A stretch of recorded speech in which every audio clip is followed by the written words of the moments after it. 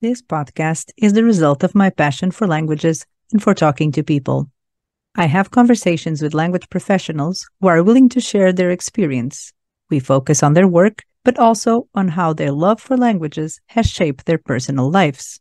I started my career as a researcher in terminology, but I found my passion for working directly with clients when I lived in the United States and started working as a language consultant for global companies like Sony, Apple, and Google.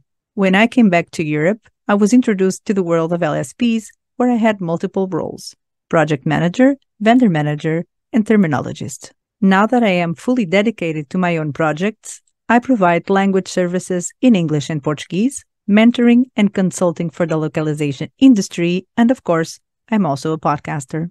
Find out more on LinkedIn or Instagram and get in touch if you'd like to explore how I can help you with your projects.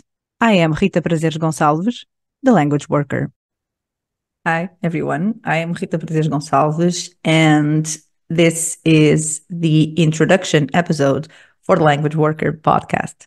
I know that usually your introduction episode is the first episode that you record in order to allow your listeners or future listeners to know if this is the right project for them, if they should go ahead and give it a shot, or what they should do about it, because the idea would be to tell people what to expect. Well, in this case, this didn't happen. I didn't record an introduction episode. And this is because the year 2023 was pretty uncertain for me. And I had a lot of projects and a lot of things on my mind, but most of the ideas were not very solid. So I was kind of afraid of introducing a podcast in such a way that it couldn't actually happen. I was afraid of, technical things that could happen, or not being able to get guests, or not being able to then deal with the output, or all of those things that your inner saboteur keeps telling you about, and then you have to be like very careful to avoid just being frozen by fear. And so that's what happened. I ended up never recording the introduction episode because I was afraid, I admit, that I couldn't actually do walk the walk. So I didn't want to talk the talk.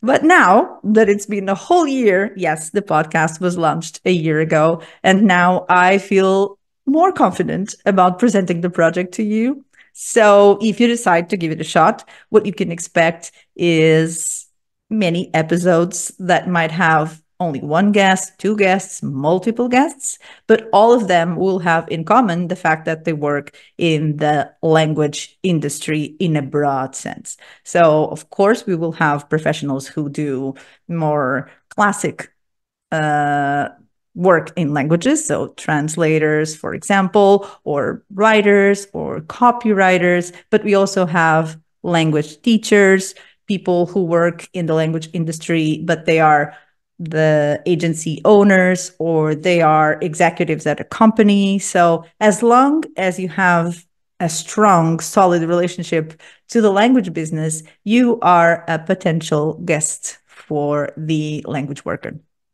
Because this is exactly my approach to my own language work, right? So I do all sorts of projects, multiple natures, multiple styles, all sorts of things, multiple tasks, activities. And this is how I see not only the future of the industry, but also my future in the industry. So if you think that this is for you, I will be very happy to have you as a listener, or if you really feel so inclined, as a guest, who knows? So welcome to the Language Worker, and I hope you stick around.